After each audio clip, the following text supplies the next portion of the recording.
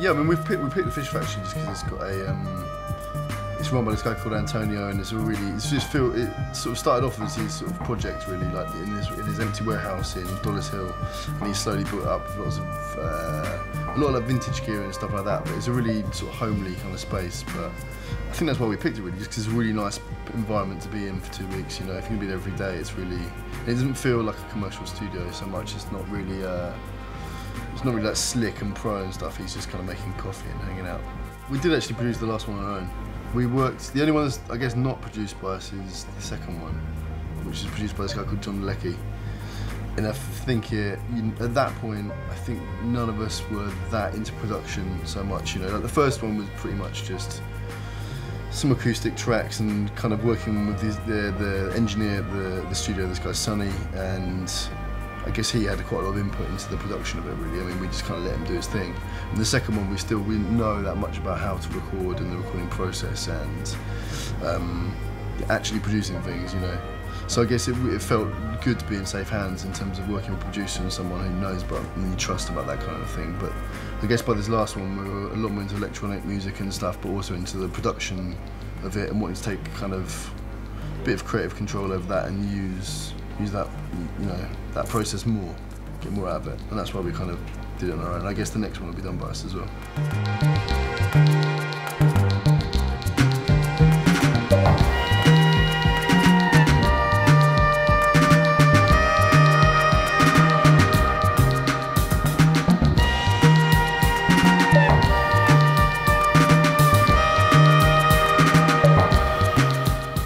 None of our albums really have followed on in exactly the same vein. They've always changed quite a lot, so that will continue. It probably will be along the same sort of lines as this last record. The departure, I think, stemmed from things that we want to follow. So yeah, we're going to follow them, but I don't think it's going to sound exactly like the last record.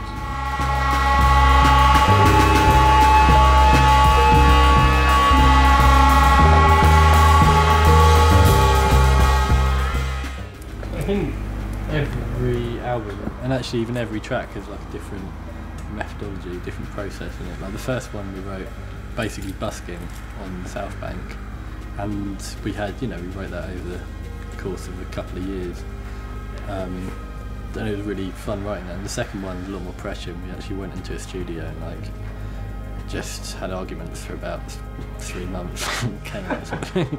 And then the third one, yeah, we had to find a whole new way of working because Nick left, so me, Milo and Duncan wrote I suppose the bulk of stuff as a trio, and that's where the electronics came in as well.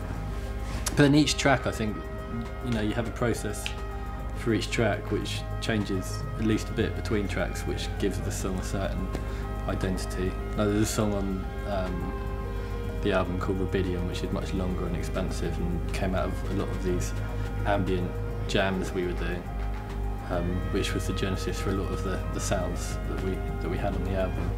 Yeah, so you know, each one's got its own way of being composed, I think, which makes them individual.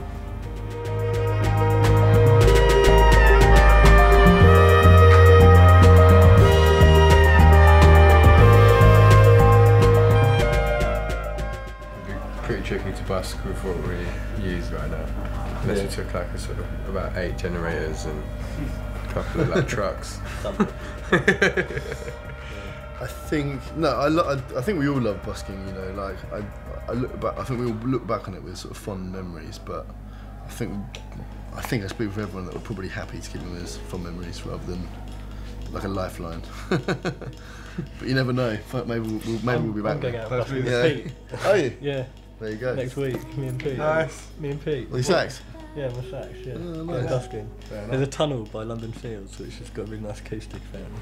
Is it? So go busking, yeah. I stand corrected. Yeah. Exclusive, guys. Yeah, I'm you there. heard it there first. You the bass player? Yeah. Yeah, you can. Oh, I come down. No, I can't have the drums. Yeah. Okay, we're going busking next week. Yeah.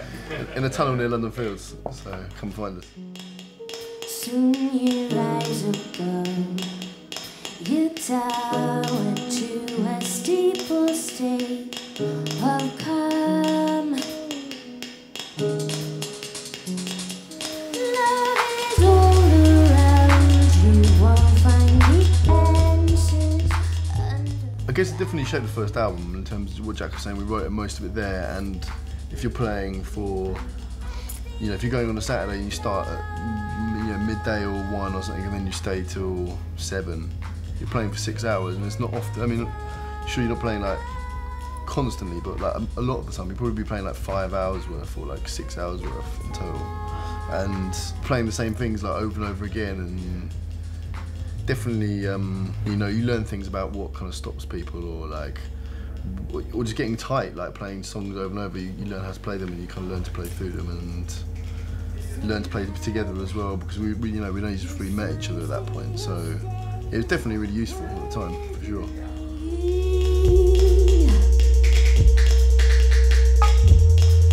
The card of judgment did call for peace.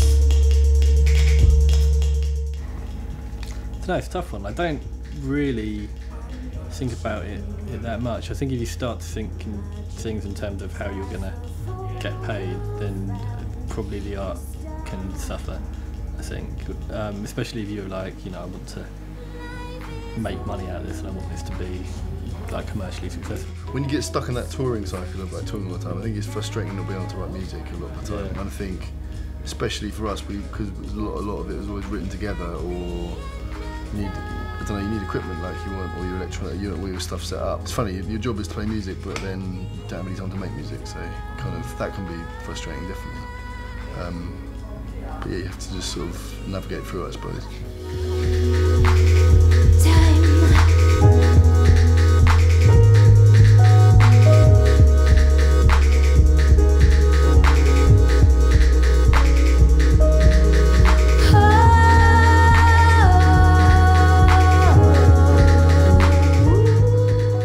Well, there's times when it hits you, and times when, you know, playing live is just like, it's really inspiring. But yeah, if you're doing like show after show for like a month or something, just non-stop, no gaps, yeah, it can start to feel a little bit sort of like, not soulless, but like, you know, you feel like you're not really at the root of necessarily why you're doing it sometimes. But then sometimes people, you know, just completely overturn that and react so strongly that you just know exactly why you did it. And, you know, I think each show sort of bounces off differently from the next. Yeah, I think, you know, it's just as long as you're not touring all year long, you're on a good thing. Do you know what I mean? As long as you've got time to do what you do and live your life alongside it.